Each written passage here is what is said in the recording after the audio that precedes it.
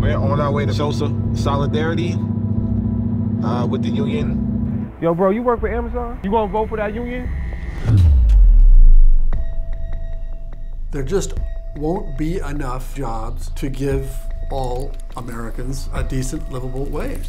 I want my kids to grow up in a society where they don't have to struggle as hard as we do. That's what we need to fight for. I mean, our middle class is, I don't want to say it's gone, but it erodes every single day. Do you think they're going to build any affordable housing here? Oh, hell no. I don't want to work 3 jobs, nights, weekends. I want a life. The trick and trickle-down economics is getting you to believe that anything which is good for rich people is good for everyone, and anything that is good for everyone else will kill the economy.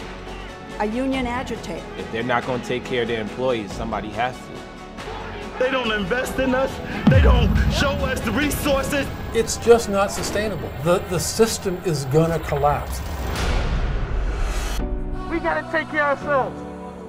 We can't rely on the government, and we damn sure can't rely on the 1% class. What the hell? This is union busting one-on-one. They're going to spend millions of dollars just to stop that.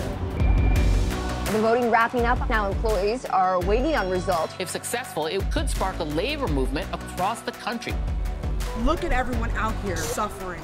What are you doing for us? Our job as Americans is to fight to save this country. We need bold actions, organizing. We can't allow ourselves to be divided.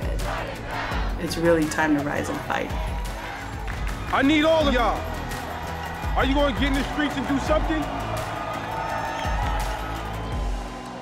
You can handle the responsibility of being a leader? Say it with your chest.